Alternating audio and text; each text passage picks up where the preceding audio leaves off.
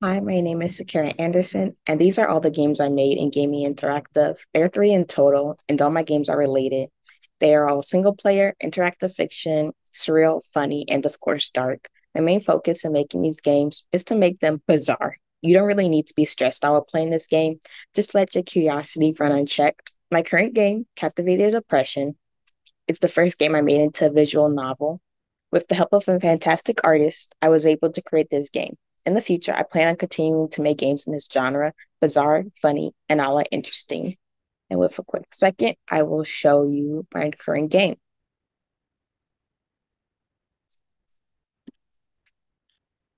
So this is my current game and how it looks. Here are the options. You could choose to start it and then again quit it. So for now, I'm just going to mute it and start the game. So this is how the game starts. You can click spacebar or just tap on the screen to keep the text going.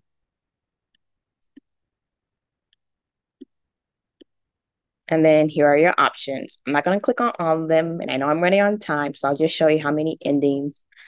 So there are 10 dead endings and 10 good endings. And again, it's very scary. So I want to make that really clear. Maybe not so much to certain people, but definitely expect it. So that is my current game. And that's all the games I've made in Interactive, sorry, for the 2023 year. And I'm really happy to be a part of this team. And I think that's it. Thank you. Hi, y'all. My name's Agent Marifo Nunez, and I'm a member of Better Youth's gaming cohort for the Aim and Inspire program 2023.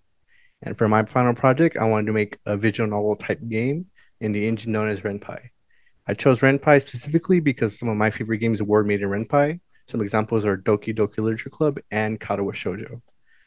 Now, Ren'Py is a visual novel engine specifically made to make visual novels. However, with a little bit of Python knowledge, you can add some really cool side or mini games to it, which is what I plan to do.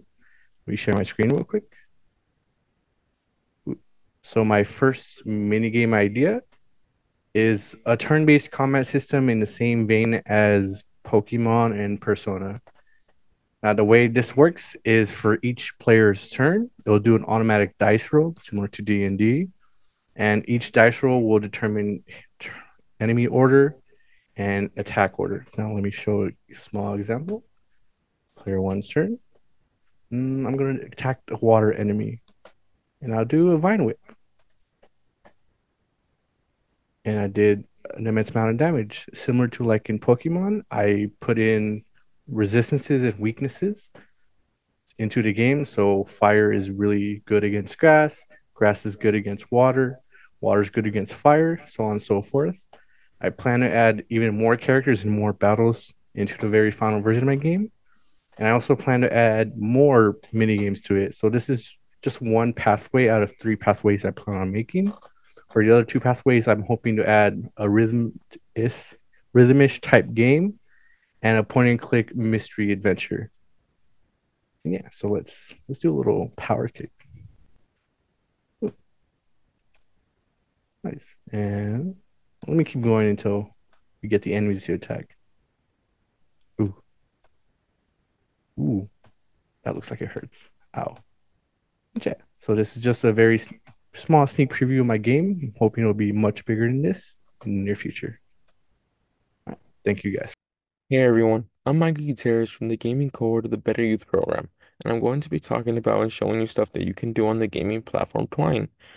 Twine is the gaming platform I chose to work on because it's cool to work on and it also has to do with storytelling.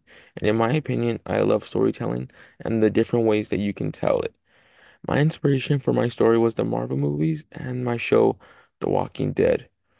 These are my inspirations because I enjoy watching these shows over and over, so basically they are my comfort shows. And I knew I had to take this chance to make a story mixed with both of my favorite worlds. So that's what I did. And so overall, this platform was really great for me and helped me reach my full potential and being able to make my own story. And so now I'm going to show you a little about my game.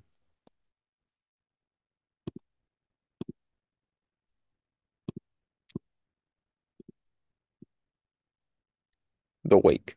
Do you have what it takes to survive and beat your worst enemy for the second time? Do you? but with even more to lose now than ever before. You can either press on more, where it shows you the characters' names and the abilities that they are able to do. You can either go to credits, you can see the creator and the writer, and you can start it. You wake up and you realize you've been defeated by your worst enemy and you have gone for the last 5 years, and everything and everyone you knew is different now. But even worse, your enemy is still alive and terrorizing everyone. So you have a second chance at this. Are you going to shut down and wait to die, or are you going to put in that work to protect everyone and defeat your arch enemy who has been waiting and training for you to come back? If you believe you can work by yourself to defeat your enemy, choose choice one. If you would like some company and help win, choose choice two. I'm gonna choose choice two. So you're greeted by all of your buddies, and all of your buddies help you with many different tasks. Rocket and Tree will be on your backup and on deck. Mantis and Drax will help things go easier if you are in a tough situation. I know our names may sound funny and we may not look big or strong, but we will go right through you without a sweat. You and your team prepare and gear up and get ready to kill your enemy, but it won't be easy because you have to pick two routes to go through, Route 1 or Route 2. Each route has very different possibilities and craziness to each of the route, and they both have their own crisis. Hi, my name is Ali. I'm a writer and game developer.